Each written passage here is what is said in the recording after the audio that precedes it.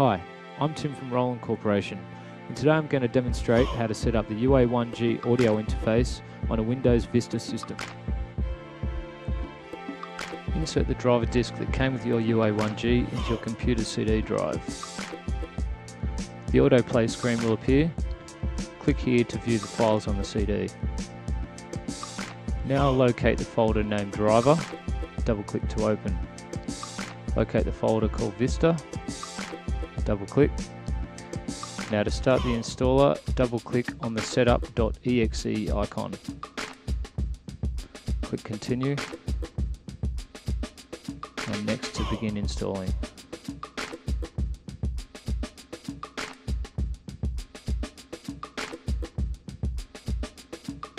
Click install.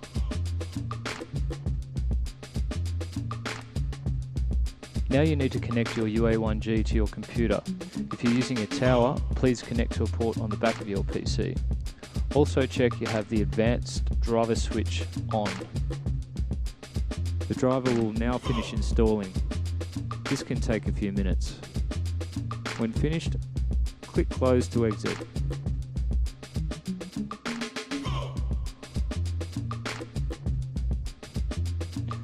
We're now going to change the system settings so that the UA1G is used as the default audio device. This will bypass your internal sound card, so any applications like iTunes or Windows Media Player will play through the UA1G. First, go to the Windows Start menu and open your control panel. Locate the sound icon, double click to open. Now here in the Playback tab, you need to right click on the UA1G. Now select Set as Default Device from the menu that pops up. We're going to do the same now in the Recording tab.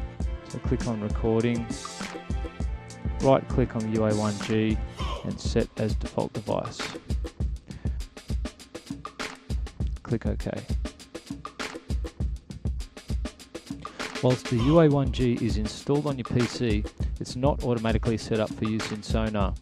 You have to configure a few settings manually before you can start recording.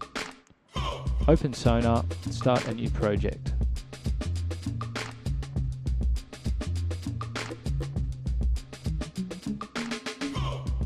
Once your project is opened, go to the Options menu and select Audio.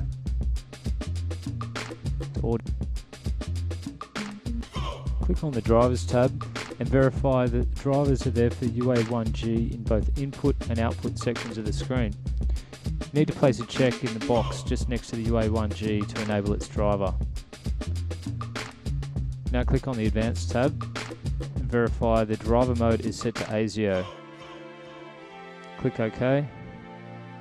OK again. Close Sonar and then relaunch. If you go back to the Options Audio dialog, you'll see the UA1G is now selected and ready for use.